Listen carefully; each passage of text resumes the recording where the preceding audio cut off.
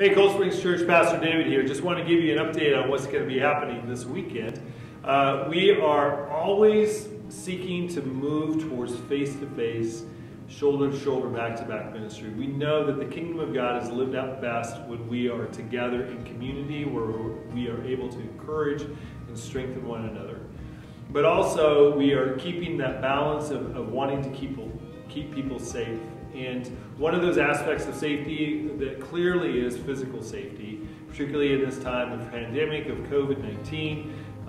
And so we are going to be meeting this weekend with 10:45 in our outdoor services. We're going to continue what we've been doing the past couple of weeks. It's going to be a beautiful day. Same weather as we've had over the last couple of weeks, so we're going to really enjoy that, being able to worship outside.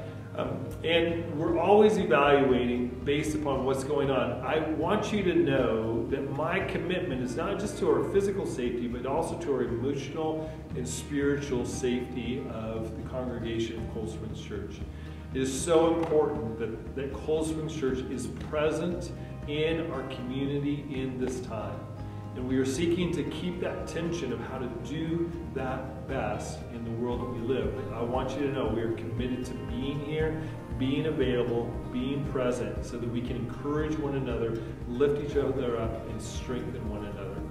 Because this is a hard time. This is a challenging time already, even without the pandemic. The holidays are some of the most difficult times for people emotionally and spiritually. Suicide rates go up, attempted suicides, domestic violence, all kinds of challenges happen during this time. So we know that we need to be present, and we are going to be present. But we're also going to have to be flexible. And so we're just really prayerful and seeking to do the best thing as we can discern it in these times. And I so appreciate your patience, your kindness, and your prayers as we move forward of encouraging, strengthening, restoring and strengthening those of us in our community so that we can be the presence of Jesus and carry the presence of Jesus into our world.